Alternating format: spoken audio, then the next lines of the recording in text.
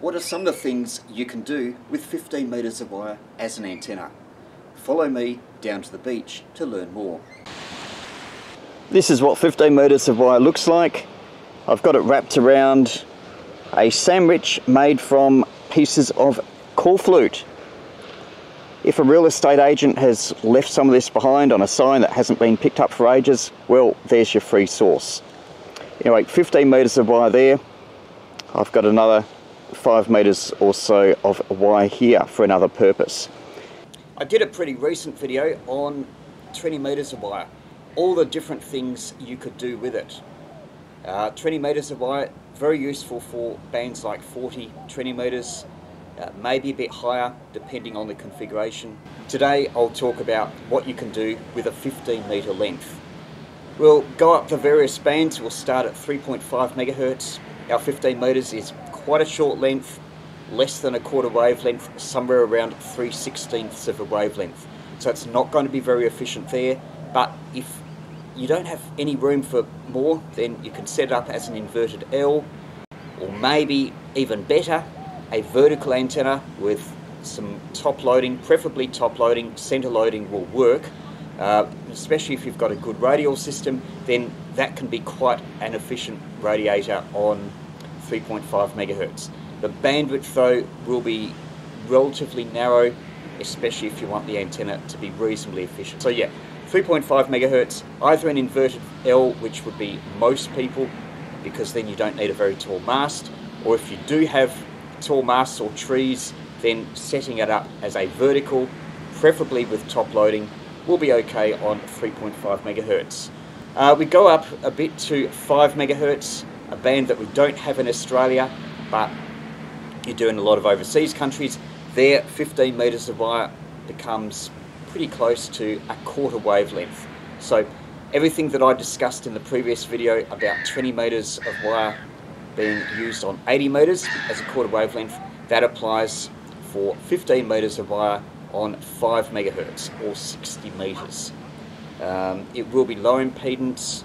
You may be able to get away with connecting it straight into the antenna socket of a transceiver, particularly if it's got an inbuilt antenna coupler, but otherwise a small matching network, and also some radials will help you get 15 metres of wire to work efficiently on 5 megahertz as a quarter wavelength radiator. Go up to 7 megahertz and it's a bit more than a quarter wavelength radiator, less than a half wavelength radiator, something like 3/8 of a wavelength. 15 metres of wire won't be a resonant antenna on 7 megahertz or 40 metres, but it shouldn't present too much of an impedance mismatch, so any reasonable antenna coupler will allow it to operate as an end-fed. It again would be okay as a vertical if you're interested in working DX or an inverted L. But I would suggest if you can on 7 megahertz, get a length nearer to 20 metres. 15 metres will also work. At 10 megahertz, this is where 15 metres of wire comes into its own as an effective antenna, and there's different configurations. There it's a half wavelength, 15 metres on 30 metre band, which is 10 megahertz. So you can use it for all sorts of things. You can snip it in two, each half about 7.5 metres each, and feed it in the centre as a half wave dipole. That of course needs coax feed line, but it presents a good 50 to 75 ohm impedance, so that will work fine. Alternatively, as an end-fed half wave, you can have a pole maybe 6 or 7 metres tall in the middle of it, feed it like an end-fed inverted V, and that will be a very efficient antenna. It will give you maybe a little omnidirectional. Maybe if you were to have it a bit higher, it will be more of a figure 8 pattern. Remember, it will be a high impedance, so you will need something like an L-match antenna coupler to work 15 metres of wire on the 10 megahertz band. Another option, I haven't actually tried this, but if you were to have an off-centre fed dipole, so you've got half wavelength on the lowest frequency band, in this case 10 megahertz. If you're with off-centre fed dipoles, you can also get resonances at frequencies that are double, quadruple, etc. So in the case of 15 metres of wire on 10 megahertz of centre-fed dipole, it would be pretty close to being a resonant on 21 megahertz as well. It's not quite a 2-to-1 change in frequency, but it's not far off it. So you should be able to have that operate as a dual band antenna on 10 and 21 megahertz. So that could be useful in some applications. You go up even higher. We don't have an amateur band at 40 megahertz, though some people experiment there, and in some countries you can run low power there. It might work on 40 megahertz as well. Not sure about 50 megahertz and higher, but as you go up to these higher frequencies, the radiation pattern splits off into different lobes, and then it becomes a bit less predictable. But yeah, if 10 megahertz is your main band of interest, then 15 meters of wire is a good antenna choice for that. And by the way, you can also set it up as an inverted L. An NFET inverted V I tend to use for portable operating, just needs a single support. You could use that same single support if you've got a tree a little bit further down, let's say 7 or 8 meters away. You could set it up as an inverted L. Both will work fine. 14 megahertz, there it's a 3/4 wavelength antenna, so it will be quite low impedance at the feed point. So especially if you're in a country that has 5 megahertz, that can be handy, because you've got an antenna that's a 1/4 wavelength on 5 megahertz or 60 meters, and 3/4 of a wavelength on 14 megahertz. That low impedance should mean that the antenna coupler in your transceiver should be able to match it okay. So there you've got a dual band antenna on 60 meters and also 20 meters, both presenting low impedance at the feed point. Going up a bit, up to 18 megahertz, 21 megahertz. We'll talk about 21 megahertz, because this is where you've got an antenna that is about a full wavelength on 21 megahertz, 15 meters, 15 meter band after all. And you can do all sorts of things with that. Again, 7.5 meters there, 7.5 meters there.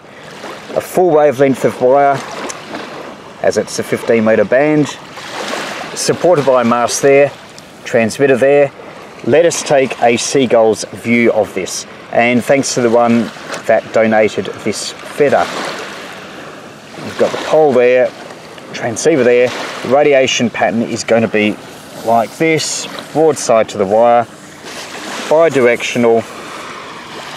It's vertically polarized, a bit more gain than a half wavelength dipole. If you wanted a little bit more gain and had 2 masts, then you might go the half square approach, which is 3.75 meters or a 1/4 wavelength, half wavelength 7.5, another 3.75 down here. So full wavelength of wire, a half square on 21 megahertz, good low angle radiator, but the height here isn't all that much. You may actually do better with another type of antenna, especially if you've got a taller mast. Haven't done a lot of detailed experiments on that.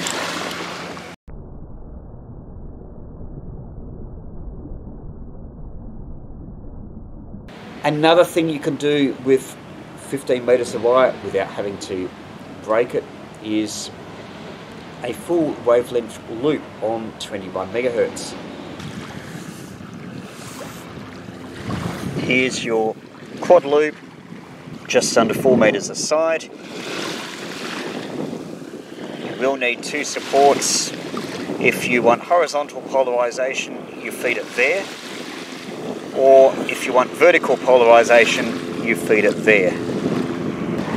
Your impedance at either of these feed points will be somewhere around 100-150 ohm. So one option is to have, say, a 1/4 wavelength of 75 ohm coax. It's actually a bit less than a 1/4 wavelength because of velocity factor, and then you connect your 50 ohm coax there. That will provide a matching section to transform your 100 ohm approximately down to 250 ohm. This being a single band antenna, of course. 21 megahertz, full wavelength of wire around. You could feed it with open wire feed line. You know, if that feed line is like 300, 400 ohms, whatever, with a balanced antenna coupler at the transceiver end, that will be okay. That will work on several bands. If you've only got a single support, then you might go for a full wavelength delta loop like this. Again, one wavelength perimeter, so perfect match for your 15 meters of wire on 21 megahertz. If you want horizontal polarization, again you feed it down here. If you want vertical polarization, then strictly speaking you feed it about there. These sides are 1/3 of a wavelength each, and the feed point here is 1/4 of a wavelength down from the top. So it's about 3.75 meters of wire along there, and there's about 1.25 meters of wire there approximately. Now you could feed it in the corner, but the radiation characteristics won't be quite so good, so for vertical polarization you're better off to feed it about here, quarter wavelength down from the apex. Advantage of this type of antenna compared with the over there is that you can just have a single support. If you do want something that's a low angle radiator on 28 megahertz, then have a look at my videos where I talked about zigzag antennas. In this case you can have 5 meters going up, another 5 meters going down, another 5 meters going up. That will give you a low angle of radiation on 28 megahertz, though you have to consider that unless you've got some really tall poles, the height isn't very good. So that antenna may or may not be the best, but at least it gives you vertical polarization at a low angle of radiation, so it's something worth trying on 28 megahertz. So that's our look at 15 meters of wire, a versatile length for multiple bands.